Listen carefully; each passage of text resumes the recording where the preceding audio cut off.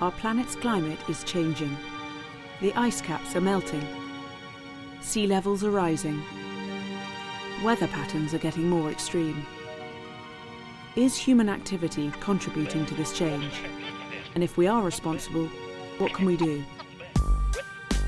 We need to consider our actions as nations and as individuals. But what are we going to base our decisions on? We need to be sure that the choices we make are the right ones for the planet. And the way to do that is science.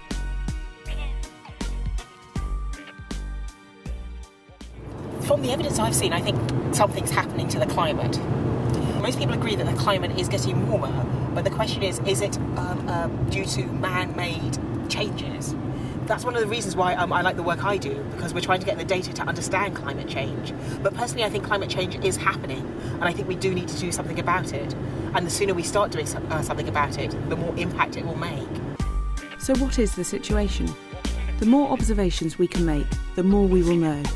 And with enough effort, we can build up the big picture of what's happening to planet Earth. I think it's not one single body of evidence, but it's the collection of evidence that leads us to believe that climate change is definitely happening.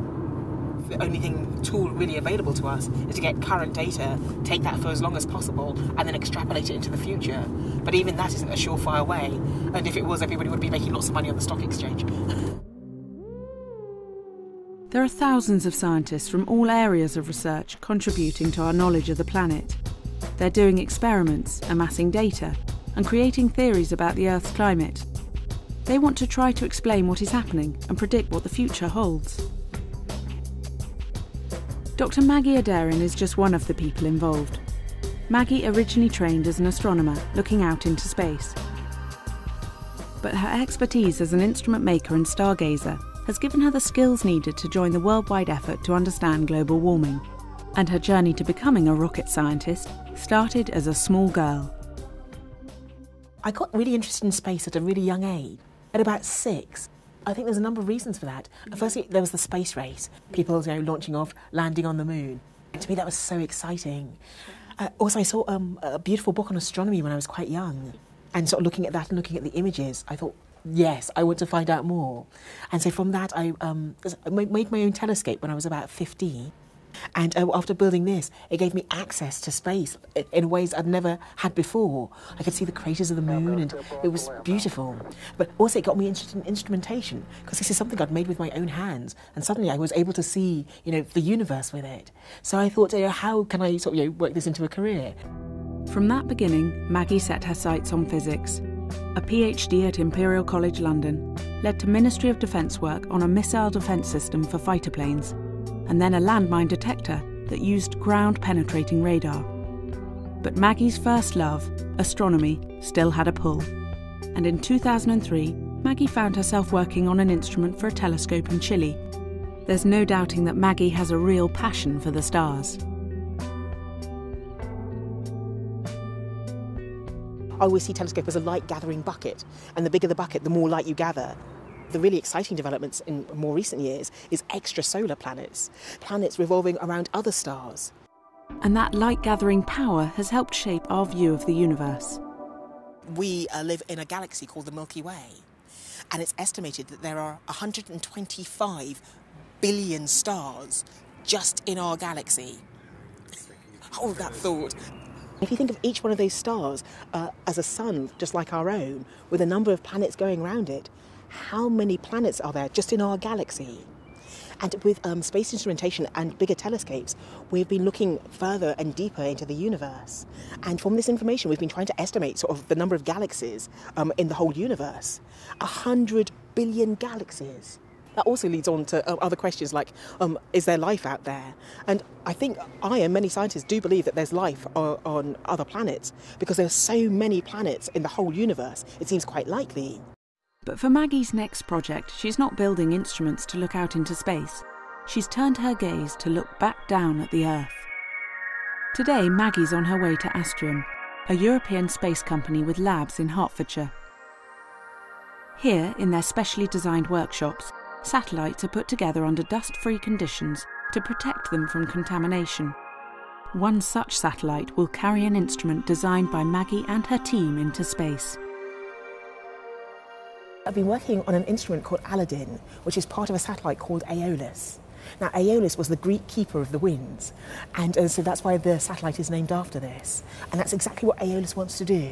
It wants to look down through the Earth's atmosphere and measure wind speeds. And this will give us a better understanding of climate change and also give us better weather prediction. So how will Maggie's wind measuring tell us about global warming? By following wind patterns over a number of years, scientists will be able to see if they're changing. Changing wind patterns can give us an idea about how global weather patterns are changing. These changes can then be compared with other climate patterns and will add up to a bigger, more complete picture. Of course, this kind of complex technology didn't just come from nowhere. As with all Maggie's instrument building, it's based on the work of hundreds of thousands of scientists who've contributed to our knowledge.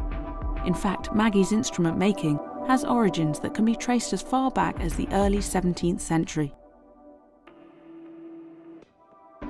Galileo was the first person to point his telescope up at the sky and then record the results. And that makes all the difference, because the fact that he recorded it means that it's there for posterity and people can understand what he did. And eventually people worked out that the Earth is actually going round the sun, and why we see it sort of going up in the sky is because we're actually rotating round and we're spinning on an axis. So that gave us better understanding again. Galileo's discoveries were literally world-changing. Perhaps not surprisingly, the next leap forward didn't come until Sir Isaac Newton invented a different kind of telescope. Newton was the first person to come up with a reflecting telescope. And what he did is he sort of fashioned a mirror and then used that as the magnification power. And he got a shape called a parabola. And that has the ability of taking light, which is coming from very far away, and bringing it to a nice, clean, sharp focus. So reflecting mirrors were the way most larger telescopes went, and they got bigger and bigger, because you do want a fairly large telescope, because the bigger your telescope, the more light you can gather. As telescopes got bigger and bigger, we found out more and more about our universe, until we hit a major barrier. When you get your telescope to, let's say, about 4 metres, there are atmospheric turbulences, so disturbances in the atmosphere, and that's what makes stars twinkle, which is brilliant and very romantic to see.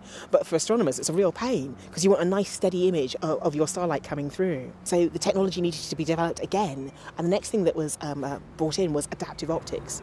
With adaptive optics, it actually monitors the atmosphere, and it looks at the turbulence, and then it puts some corrective factors into one of the mirrors to take out the turbulence. So rather than your stars twinkling, you get a nice firm image, which is just what the astronomers are after. Having overcome the atmosphere hurdle, the sky was literally the limit. Maggie and others were building instruments that could see back in time to the very beginnings of our universe.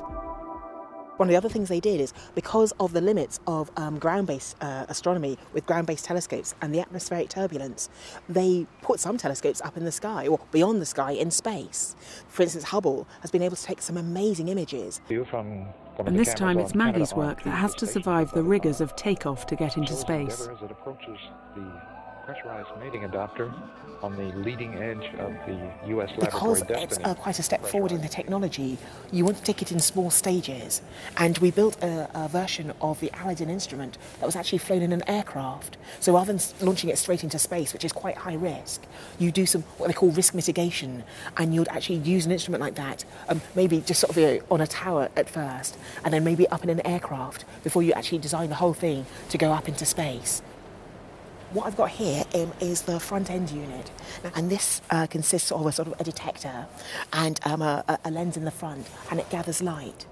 But the whole Aladdin instrument works by passing a UV laser down into the Earth's atmosphere. And as that laser light passes through the atmosphere, the laser gets scattered off particles in the atmosphere. Now, if you think about it, particles are very small, so the amount of light that they sort of scatter is very small. The detector actually sitting inside here, its detector would be quite familiar with, because it's the sort of thing we find in our digital cameras. But of course, this is space science, and so it's a lot more sophisticated and a lot more expensive. The job of this unit, it takes the light, it takes the actual packets of light, the photons, converts them into electricity, and then converts that into a signal that can be beamed down to Earth. It'll be picked up by receivers, processed, and then presented maybe in terms of an Excel spreadsheet or in terms of an image, and that will be what's presented to the scientists. The beauty of Maggie's instrument is that it provides its own light source, so it can work continually day and night. Orbiting the planet, Aeolus can look down on the Earth's winds and provide scientists with invaluable data. What Aladdin will give us is it will give us much better global coverage. It's up in space looking down. It will give us better resolution of the different layers of the atmosphere, and it stays up there for a lot longer than an aircraft will. And so it will continue giving us that global coverage through time, so we can see the evolution of the wind speeds in the atmosphere. And with Aeolus beaming vast amounts of data back to Earth, a whole raft of scientists will be required to interpret the information. Processing the data is one thing, but interpreting the data is quite another. And that's where scientific know-how comes in, looking at the data and trying to understand it. You can generate images of 3D profiles showing how the wind is sort of moving through the atmosphere across the globe, and the development of maybe things like hurricanes. Because it's a European Space Agency satellite, it will be aimed at sort of European scientists, but that will be published in papers and then go through the peer review process and then circulated to people across the world. Turning the raw data into computer models of the winds serves several purposes. Firstly, the scientists can compare their models and use these to see how wind patterns have changed over time, and then predict how things will change in the future.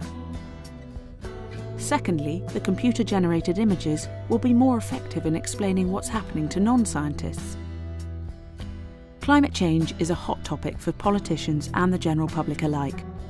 People will find it much easier to understand these images than if they were just given the raw data.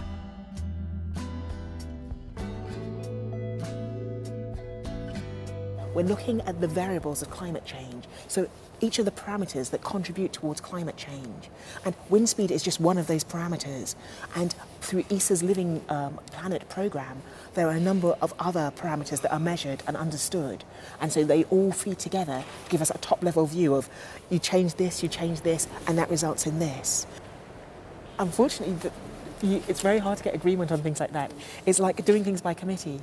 You might get consensus, so the majority will agree, but some people will see the data in a slightly different light, or maybe process it in a slightly different way, and so draw another conclusion.